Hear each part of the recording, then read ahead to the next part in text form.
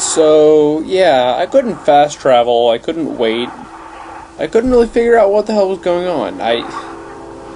A guy started screaming, you know, like help and stuff, and so I tried to look around and see if there was an enemy, and there wasn't really any reticle up there in my little compass saying there was an enemy.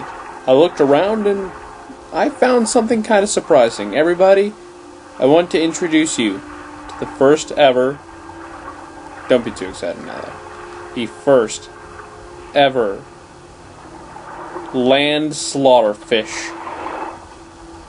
That's right. Yep.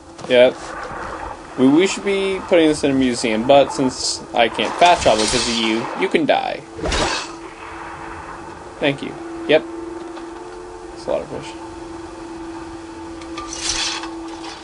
So... goodbye. You here for work?